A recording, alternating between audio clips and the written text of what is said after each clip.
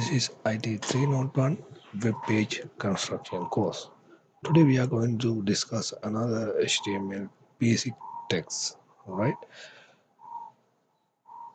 Okay, let's see how to insert a list into our web page. So when we discuss the list, there are three kind of list. They are ordered list, unordered list, and definition list. Let's take one by one. First one is ordered list.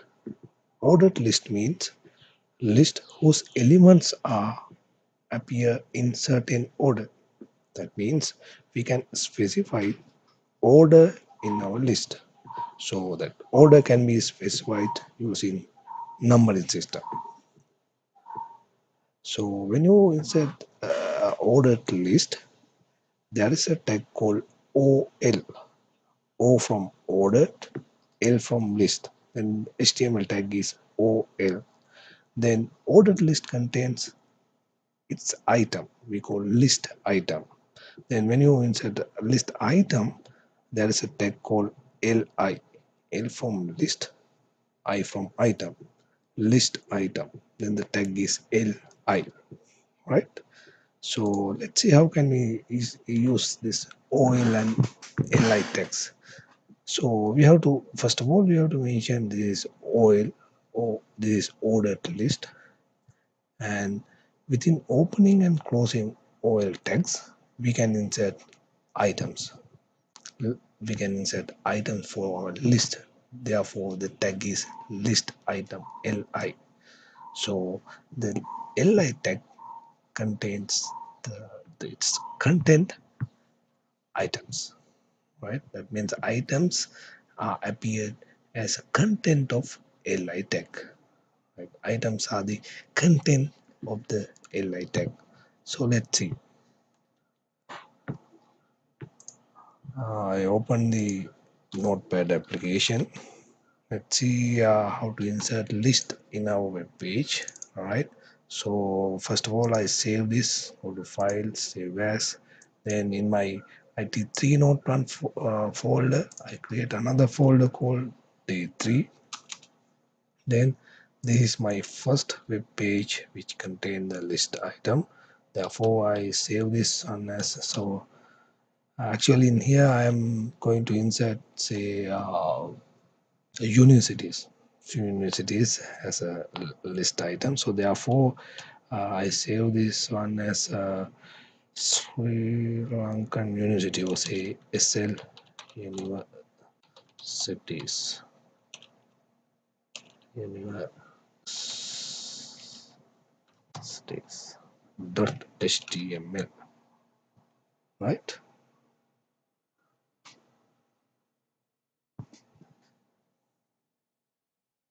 Then I click save.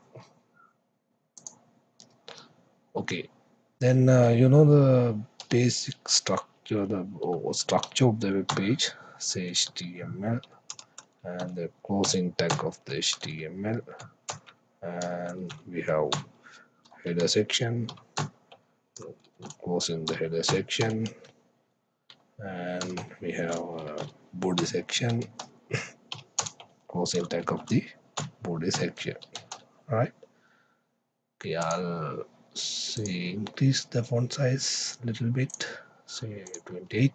Okay, then as a title I'll put say title, say I'm going to insert ordered list. So I'm going to have a ordered list title. Then I can insert header. Say for example I use the H1 header, Sri Lankan universities.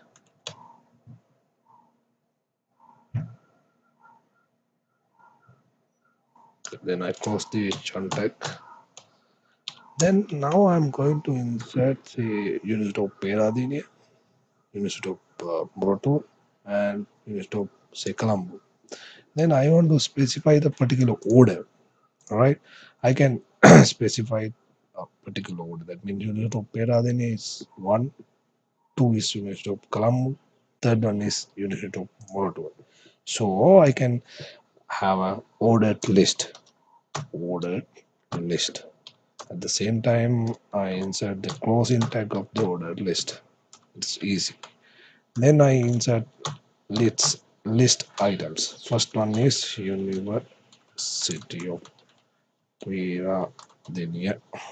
Then I close first list item. Then my second item is say University of say Colombo. Then I close it. Then my third item is say sorry, this is the opening tag. Third item is University of Moratuwa. Right? Then I close it. Okay. Now I have a ordered list. Then I insert the items. First item is unit of Peradeniya, second one is unit of Colombo, the third one is unit of Moratuwa. Then I insert a header as in Sri Lankan universities. Okay, then I save this. Then I go to my folder, I did 301 and day 3. This is my file, right? So this is my cell universities.html file, right? Then I double click on here, then it will be open through the web browser. Now you can see my heading is there, my title is on top of the web page or actually in the tab of the web page, and this is the header Sri Lankan University, which is H1, and then here the universities are listed in a particular order. Means University of Peradeniya is number 1, University of Colombo is number 2, University of Moratuwa is number 3.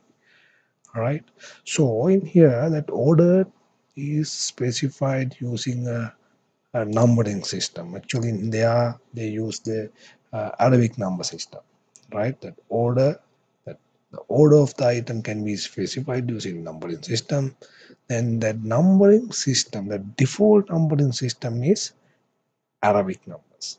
Here you can use these are the Arabic numbers, but if you want, you can use the other numbering system as well, right? So this is the attribute which can be used to specify the numbering system, right?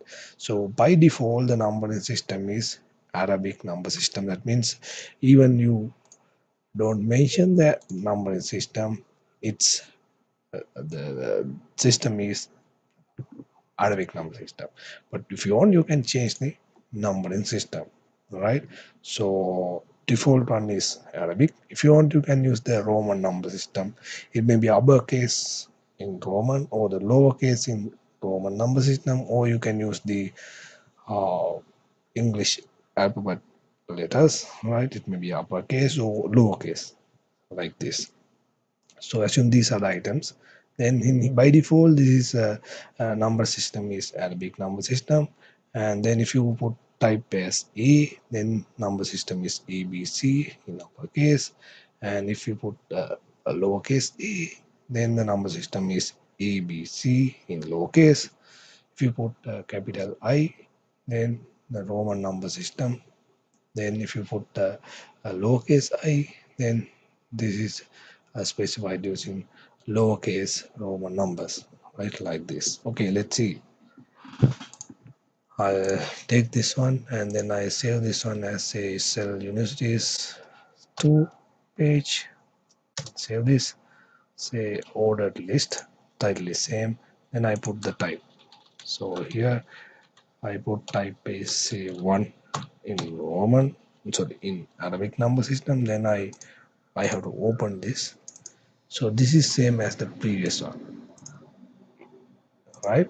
So which is the default one is Arabic number system.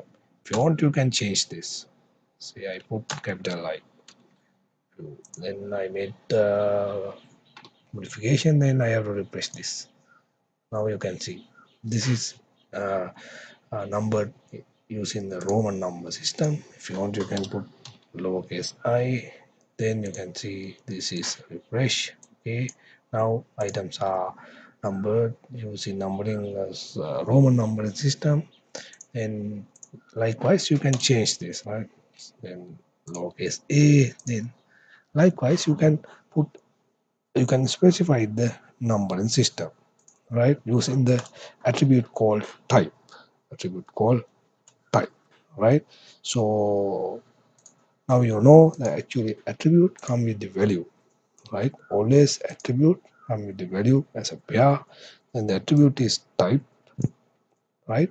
So in here we can assign a value, right? So what are the values? Then we have discussed the values. Values are we can use the Roman number system or Arabic number system or English alphabet letters, right? Likewise, you can use any number system as you wish, right? And next one. Now we have discussed the ordered list. Then next one is unordered list. Means in there, in unordered list, this is also a list whose elements can appear in any order, right? In there we don't have a order, right? So actually unordered list encapsulated in tag called ul, u from unordered, l from list, right? So you can use the ul tag to define unordered list. In there also we can use list item li tag for inserting items, right? Like this. Let's see, right? Now I'm going to have a unordered list. I'll take a new file. Then now I insert the basic structure of the web page. So once if I say basic structure of the web page, now you know this, right? Then I have a header section, all right, including the title, right? Then here title is unordered list. Then I close the title and then I close the header section. Then I insert the body section, then close the body section. All right, so what can I say? I can use the say I take the unit of para, then I'm going to have faculties of our university, right? Then put h1, say let's say title is say faculties of University of Pennsylvania. Right, then I close the h1 tag. Now I insert the unordered list. Unordered list tag is ul. So at the same time I use the closing tag. Then I can insert the list items. All right, say faculty of arts. And then I close list item. Then I insert another faculty. So for the time being I insert few faculties, right? In your case you can insert all the faculties. Faculty of say science. All right, list item, close list item. Faculty of say management, right? Okay, it's enough. Then I save this one as unordered list, or the say I say faculties UOP say faculties, not HTML. Okay, now I have an unordered list which contain 3 faculties. All right, then I go to the folder, then I open this. Now you can see, right? So faculties are listed in a Actually, in here we have a bulleted list. In MS Word, we have bullets, right? So here we have a disk bullet, right? So there are we can change this bullet type, right? Again, we have attribute called type in unordered list.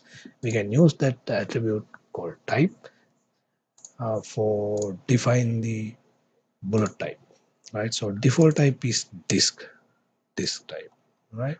So at the same time you can use the other types, circles, square as well. Once if you use disk, there is a default type, so these are the bullets. If you say circle, so these are the circle bullets, or you can use uh, squares as well, right? Let's see. Right, then I save this one as UOP faculties 2.html, and I change this one type, so say disk. All right, type is disk, right? Then I go to the my folder, second one UOP faculties 2. You can see, right? So these two are same. That means even if you say type is disk, that is the default type. If you want, we can say circle. Then I go to the, I have already opened that file, then I have to refresh. You can see that bullet type is changed, right? So default type is disk. If you want, you can insert, you can change that bullet type as a circle. So at the same time, you can use square as well. All right, open, refresh, right? So likewise, you can define the type of the bullet using the attribute called type. Okay, so far we have discussed the ordered list, right? And we can change the type of the number system. That order can be specified using the numbering system, and that numbering system can be defined using the attribute called type of the OL type or ordered list. And then we can have an unordered list, and here the list items are uh, listed using the bullets. That bullet type can be defined, the attribute can be defined using the attribute called the type. Okay, so far we have discussed the unordered list and ordered list, and there is another list. There's another list called a definition list. That means uh, we can have a definitions, right? So for example, uh, actually we have a say called HTML. HTML means hypertext markup language, and then we have another language called style sheet. We have a language called CSS. Then the abbreviation, actually that is abbreviation. All right, so you can use these definitions using the definition list, right? So there is a tag called DL, D from definition, L from list, definition list. And then each definition list should have a term, a term for definition, a term for define, definition term.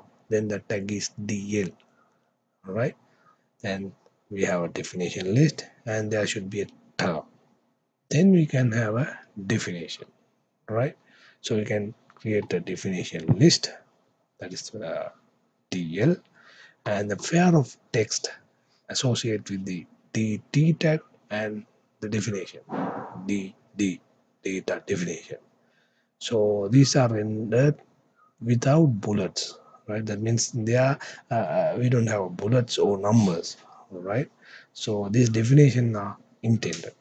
For example, we can have a definition list using DL, and then that our definition term is HTML. Then we can define this. This is the markup language. This is markup language for using for creating web page. So that's the definition. Then next term is CSS. Then we can have a definition for that term. This is the language used to uh, actually there is a language for style sheet. All right, likewise we can define that. Okay, then CSS for the formattings. So CSS info the formatting of our web page. So we can have these definitions, all right, using definition list. Let's see, right? Then I take the basic structure of the web page. So for example, for the time being, I save the same file using another name called say, or for in your case, you can create a basic structure, say HTML, then closing tag, HTML, then the header part, then close of the header, then open up the title. Then our title is say definition list TL tab. Close the title. Then I can have a body. Body, then close in the body tag. Then title is say H1. Then I can insert the heading say definition list. Definition list. Then I close the heading. Then I can have a definition list. Definition list DL. Closing tag of the DL. DL. Closing tag. Then first of all we have to insert the term definition term DT. DT. Say first one is say HTML. Then I close the definition term. Then I can have a definition for that term DD. Say I can say HTML is a markup language, like this, and you can have any other terms as well. Say I close the definition. Now first definition term is over. Then you can have another definition term, say CSS. Then close that term. Then I can have a definition, say DD. CSS is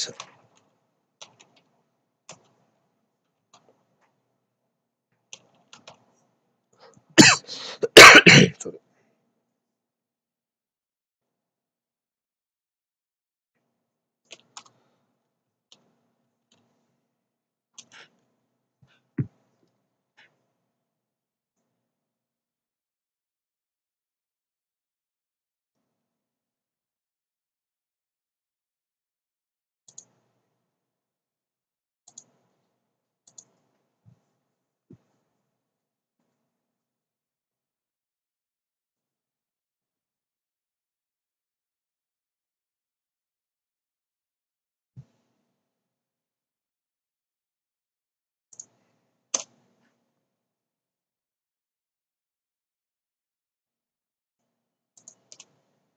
Language.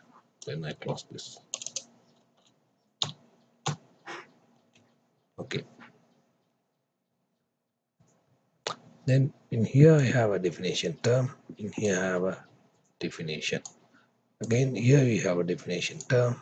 Here we have a definition. Then I save this as a definition list.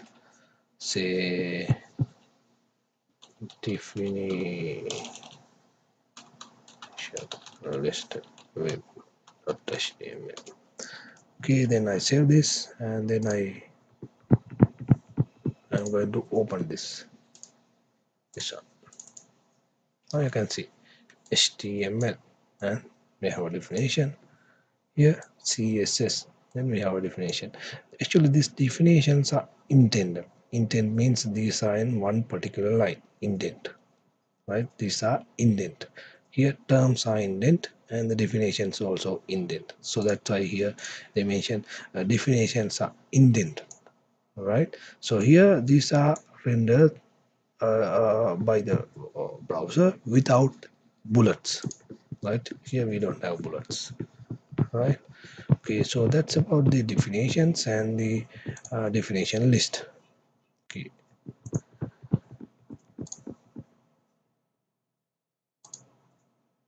this, you can use definition list.